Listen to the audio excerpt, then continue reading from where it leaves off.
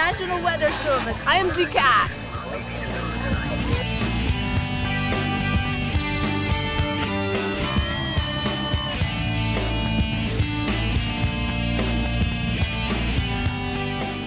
This is the Yin Yang Frenzy Frigate. Perfect. Love and peace. Love and peace. Cool. Rocket ship. We're just going to zoom it through the water.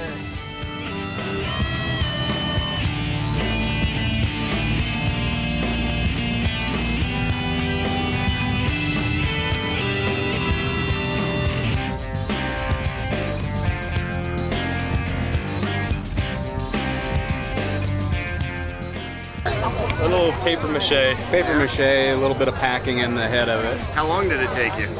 Got 60 hours total. Wow. So 1 week. Not too bad. Two guys, 1 week. Any idea how much cardboard it took? Half a garage full. The big mess left over. Yeah. So it's about 100, a little over 100 pounds of boat. So. Is it just you two sailing the boat then? Yeah. Okay. How do you expect to do in the race? We're going to get first place. Sweet. Try.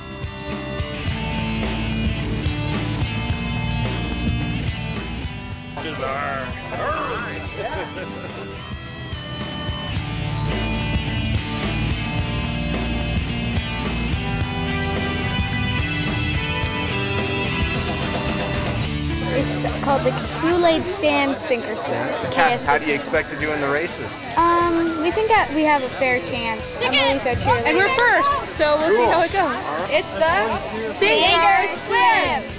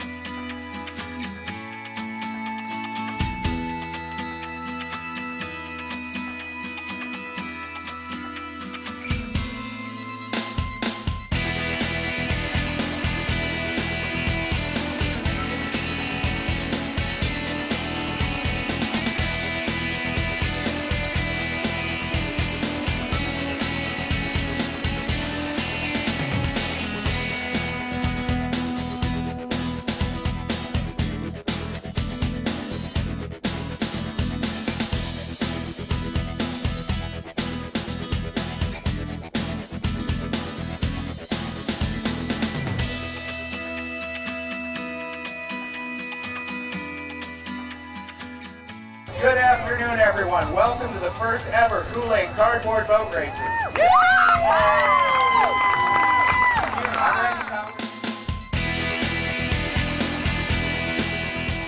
First of all, here's how it's going to work, and we're bringing the first two boats down now. They will launch from either side of the dock here. We'll launch two boats at a time. Hopefully I won't fall in.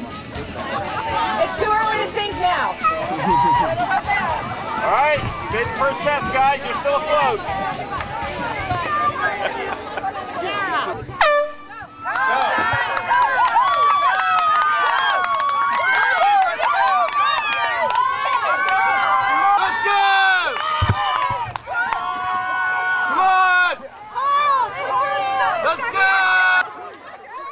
See that buoy out there? That's the first 50 yards. Then they go across to the second buoy, which is another 50 yards. And then 50 yards back, and you'll see two more buoys close to the finish line here. That is the finish line. They'll be timed when they cross between those two buoys, and then we'll pull the boats out. And if they are the fastest in their category, then they qualify to race again. The last race of the afternoon, if the boat is still floatable, is the Kool-Aid Cup, which is our biggest trophy of the afternoon. So the Kool-Aid Cup will go to the fastest boat in the lake. We're given a very extensive set of rules as to how they can build their boat.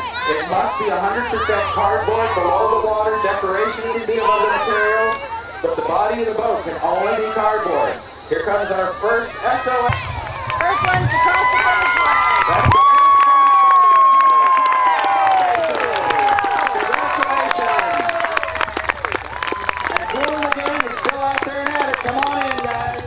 damage seem to be here? It's really extensive. It's pretty extensive in the back. We can all sit in the front. We might make it. If we have to go a second time, it might be for the grandest sink. The grandness of sink. Let's see if we can get some more of that out of there.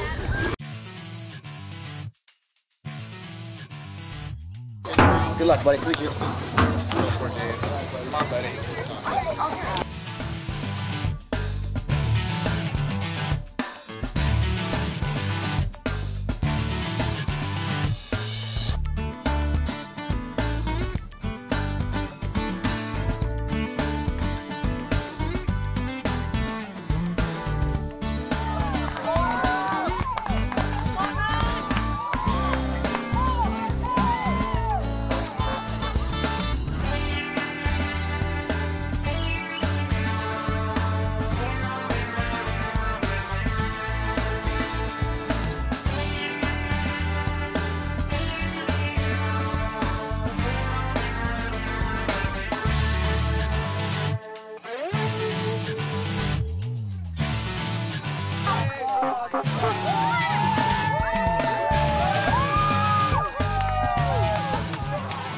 So what kind of technique secrets are you discovering here? Well, I'm discovering we should have put a rudder on the bottom of the boat.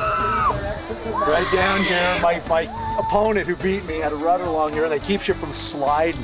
The wind caught me over there and it just slid me across from the buoy. So, and we're gonna take our paddles next time, we're gonna put them together and we're gonna use the kayak method this time. I'm gonna get up on my knees a little higher.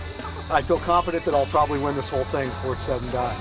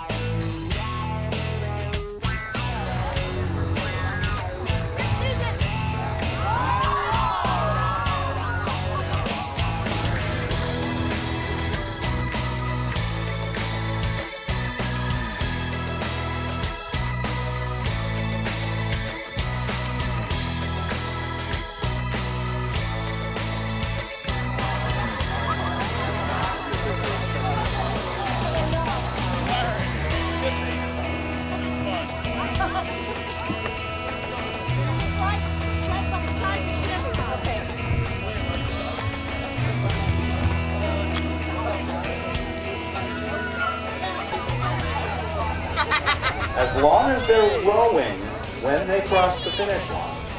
Here they come. We have a piece of the boat being rowed across. Almost, and the row's certainly crossed. Now we have to prove there's a boat under there. All right, they do have some boat under there. Great job, guys. Congratulations. That's the Mayor's Youth Council. All right, let's go ahead. All right, we have a new record long time for the course. The Mayor's Youth Council came in at 16 minutes and 36 seconds.